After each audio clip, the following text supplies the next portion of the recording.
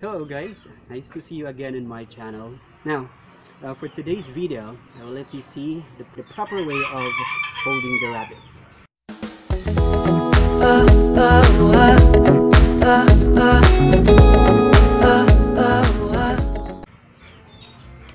Alright, so this is a rabbit. In order for you to stay safe, first thing that you have to do, you have to hold the ears this way, then put your hand down below like this, so the rabbit will not kick you in, will kick you in any part of your body. That's it. That's the only way, or that's the right way, and how we will hold the rabbit properly, with safety as well. See you in my next video, guys. I have more quick videos to show. See you next time.